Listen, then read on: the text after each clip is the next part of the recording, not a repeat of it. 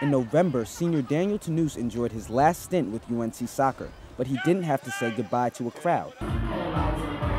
He adopted a new one, and he adopted the name DJ Tooney.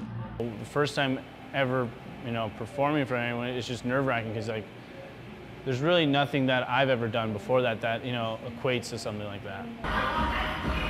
Tannous downloaded his first DJ software 4 years ago. 2 years ago, he got his first gig here at the Thrill, where he DJs regularly in the off-seasons. He says he likes having control of the crowd.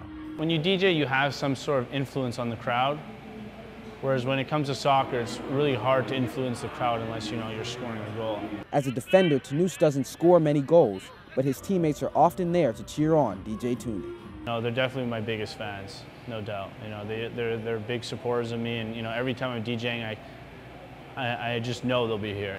But what does Tannous say his biggest celebration has been thus far? Definitely winning the national championship. There's very few things I think that I'll ever do, maybe or maybe not, that'll ever equate to something like that. Tannous is considering continuing to play soccer, but he isn't limiting himself.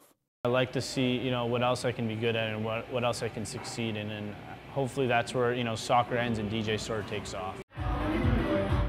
And he has an audience waiting. In Chapel Hill, I'm Julian Caldwell.